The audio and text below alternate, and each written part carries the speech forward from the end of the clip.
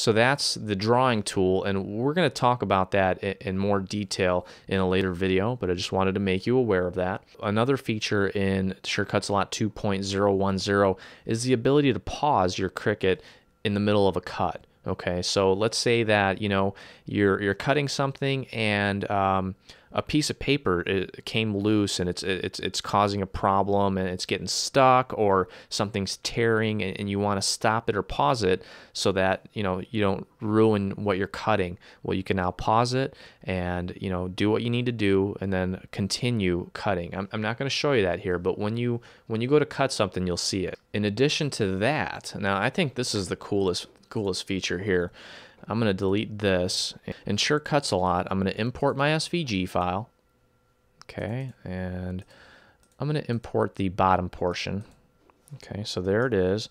Now, I'm going to take this and I'm going to copy it and I'm going to paste it so we have 2.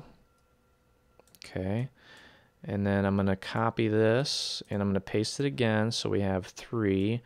And I'm going to rotate this. Okay, now I'm going to take this and I'm going to take this and I'm going to overlap these slightly. Okay, and I'm going to zoom in here so you can kind of see it a little bit closer. I'll show you what happens here. Okay, so you see that these are overlapping. I'm going to move this down just a tad. Now, if I take and I highlight both of these and I go under Path and I click on Union, okay, look at what happens. It's almost like welding, except that it's permanent, okay? Now I'm going to scroll back out. I'm going to zoom back out here, and you'll notice that this is one shape now. Okay, so you can actually literally join different types of files together, okay, and make them permanently together. It's not just a weld. You're actually grouping 2 different elements together, okay? Let me show you another example of that. I'm going to take this heart. Okay, and I'm going to take another heart, and I'm going to take another heart. Okay, and I'm going to highlight all of these and go to Path and hit Union. Okay, there it is. Now I've got like a really cool heart border that if I keep going, I can make it as long as I want. I can make borders. I can really take all of the files that I have already and get really creative with them. Okay, you're not just welding anymore. You're actually creating projects on your screen. It's really, really cool. Now, in addition to the Union command, okay, you also have the ability to create, like I would call, a negative effect. Okay, so what we'll do is we'll take a heart, okay, and I'm going to grab my text tool and I'm just going to type the word love, and I'm going to put it in here. Okay, I'm going to go to Object and arrange it, and I'm going to bring it to the front. Okay, it doesn't really do anything, but it tells SureCuts a Lot that this object is in front. Okay, so I'm going to take it and put it on top. Okay, the word love is in front. And what I'm going to do is I'm going to move this out of the way and move this out of the way. I'm going to highlight this so it highlights both the heart and the word love. And I'm going to go under Path. Okay, and I'm going to click Exclude.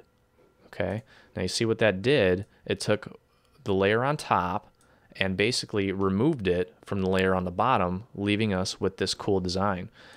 Okay, now if you click on the preview, you'll see that you've got this cool heart with the word love cut out of it.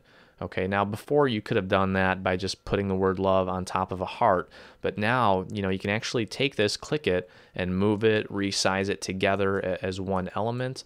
And we can even take it a step further, overlap it with this, highlight all of these, go to Path and Union those. Okay, so now we've got an even bigger element. Okay, so you've got all these new cool features that will really help you expand your creativity in SureCuts a Lot. Okay, so I'm going to clean the mat off here. I'm just going to get rid of these. Okay, and I'll show you the rest of these options here. I'm going to put another heart on the mat here. And then I'm going to take another heart and put it on the mat. I'm going to overlap it. Okay, now check out what happens when I do this. Now if I highlight both of these and go to Path and I do a back minus front, so basically it takes whatever object is in the back and subtracts it from the front. Okay, so let's do this. Let's make this send it to the back. Okay, and I'm going to go under Path and do that. Okay, so depending on which object is in the front and which object is in the back, and you can define that by using this option here, arrange. You can bring it to the front or bring it forward or bring it to the back or send it backward. Now, send it to the back and send it backward, they're different, and it all depends on how many shapes you're working with. If you're working with 4 shapes and you bring something to the front, that means it's all the way on top. If you're working with 4 shapes and you bring something forward, if it's all the way in the back, you're bringing it 1 level forward. So anyway, if I highlight these and I go under path and I hit exclude, you can tell that anything that's overlapped will be cut out. Okay, so it's just a matter of messing with all the different combinations to see what each one does and to get a better understanding of it. But as you can see, these new options are really going to expand your creative potential in SVGCuts a lot. All right, so finally, I'm going to grab my type tool and I'm going to type the word test. I know it's not very creative, but it's okay.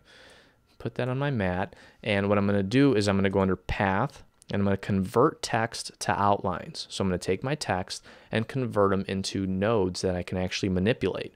Okay, so I'm going to click on that, and then I'm going to go and highlight this again so that I can ungroup it.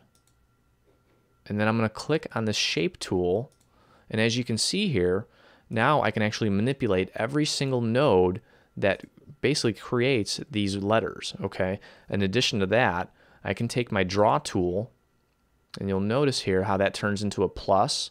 I can add my own nodes to these letters. And then I can take the shape tool and I can take and manipulate these nodes as well. So, you know, you can basically take any font out there and add your own twist to it. Or let's say that you've got a font that, man, you just wish that it was just a little bit thicker at one point so it would cut out better. Well, now you can do that. You can make these slight manipulations. Okay, so that pretty much sums it up as far as the updates in SVGCuts a lot. This takes us through version 2.007 all the way through version 2.010. If you have any questions, feel free to contact us on our blog, and that's at www.svgcuts.com/blog. We'll see you at the next video.